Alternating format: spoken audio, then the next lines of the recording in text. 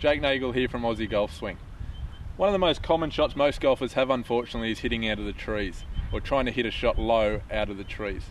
Make sure when you are hitting a shot from in the timber, we keep the ball low. The idea is to get the ball running, we don't want it shooting up high. So it's always a good idea to take a club with a lot less loft. If you think of using an 8-iron, maybe try a 7-iron or a 6-iron, just so you don't bring in the lower branches. So remember, we push the ball further back in the stance, and it's just like hitting a bigger chip shot. Not a full swing, we want to get the ball running, so we don't need to get it in the air.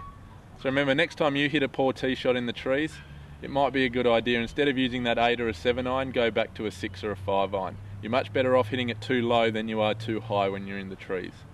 I'm sure this will help you to get out of trouble next time you're in the trees, and I look forward to seeing you next time.